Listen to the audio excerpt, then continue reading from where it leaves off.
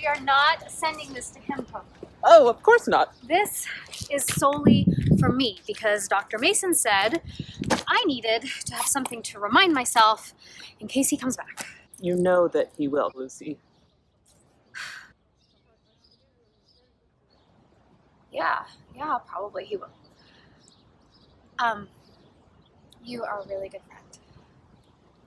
Whenever you're ready. No! Don't film me yet! Stop! Hello, me. Oh, you gotta relax. You look like a weather girl who stuffed her umbrella up her. Hello, me. Happy May 19th! Admittedly, this is not the May 19th that I was dreaming of. I am sitting in Central Park, social distancing with my very best friend, who I adore. But I thought on this day, May 19th, I was going to be proposing to the love of my life, Mickey. And this pandemic had other plans. And so did Mickey. I have been quarantined for 63 days. And I have been single for 55 of them. And I have been planning this proposal for 124 days before that. So no matter what, the proposal wins. Every theater in this town might be shut down, but the show goes on for this proposal.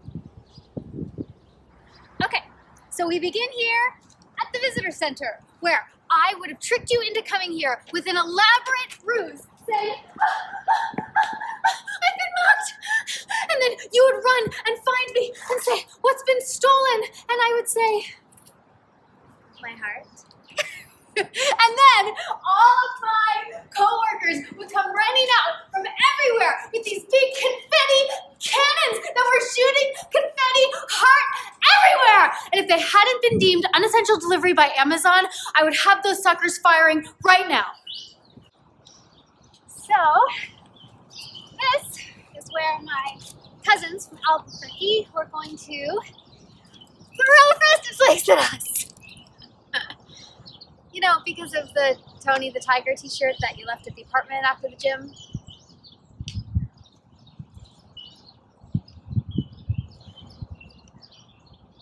I burned that shirt last week. Surprisingly not. Great! Oh, do pigeons eat cereal? Is that okay? Then we would have come here to the zoo, and the ice cream man would have made us these little artisan ice cream pops that were made like polar bears, because that first summer we were dating, you always used to ask me to meet you here in front of the polar bear. Wait, haven't those polar bears been dead for like 7 years. Oh, have you been with him for 7 years? I guess I lost track. Those polar bears were adorable, though. Cute couple. Let's go. Oh, okay.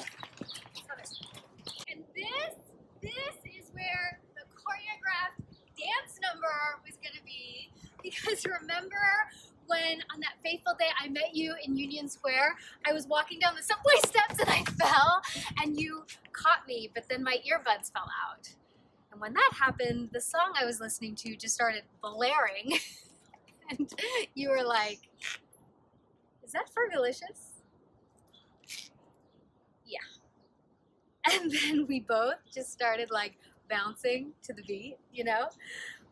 So imagine this, with the entire boys choir of Hoboken right behind me, doing every single move I'm doing. God, I bet those little monsters are so bored at home right now, wishing they were in rehearsal with the crazy lady. Are you sure you don't want me to play the song? You know, you don't need licensing rights for a private video. No, I don't want Fergalicious to be, what's the word? Litigious? Yeah. And they be lining down the block just to watch what I got. Now, our dance party would have brought us here. And I would have come right here. And would have gotten down on one knee. And I would I would say all the things that a person should say. Like, Nikki, you saved me. In every way that a person can be saved. You weren't actually going to quote Titanic to him, were you? I mean, you know, ironically, I don't even have a picture of him. He exists only in my memory. Honey. So, what I want to say now is something else.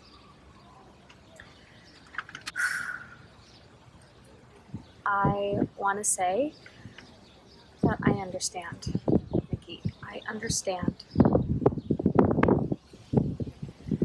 that you couldn't go through with divorcing your wife. And I respect that quarantine brought you and Annette back together in a way that you never thought possible. And it forced you to examine why you came looking for me in the first place. And I never, ever wanted to be an adulteress, although I was a good one. I hope in some small way you remember me as the catalyst that brought you back to your wife. To what you think you want. No. To what you want. Dr. Mason says that I should take what people say as facts, not subtext. Your wife is what you want. And when we talked about marriage, I took that very seriously. And I hope that this proves that to you. Especially because the boys' choir won't give me my deposit back. I'm still waiting for my charitable donation letter. I just hope that when I watch back this video, it shows me that I do not need to be afraid to open my heart back up to love. Again. Just not with you.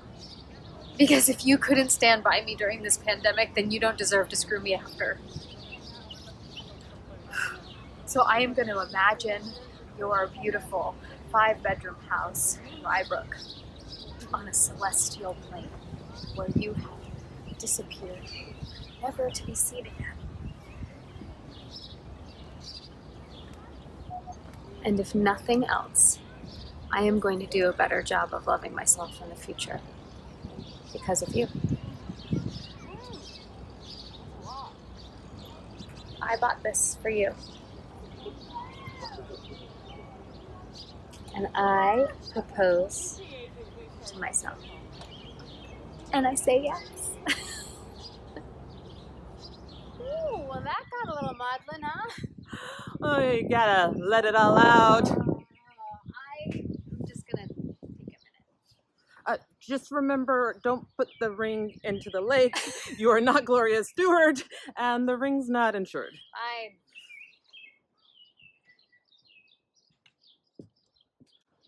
Okay, as you can see, my friend is a total rock star.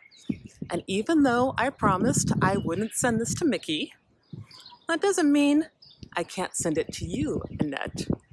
And even though he has halted the divorce, that doesn't mean that this isn't magnificent evidence for you to reignite it. Coco? I'm just checking playback. So, on behalf of all of the quarantined somebodies out there who got jilted, abandoned, ghosted, or otherwise romantically evicted because some slippery coward like Mickey decided to use a freaking global health crisis as their excuse to peace out, well, I say to you, bankrupt his ass. Hey, do I look like a total idiot? Oh, no, you look human. Perfectly human.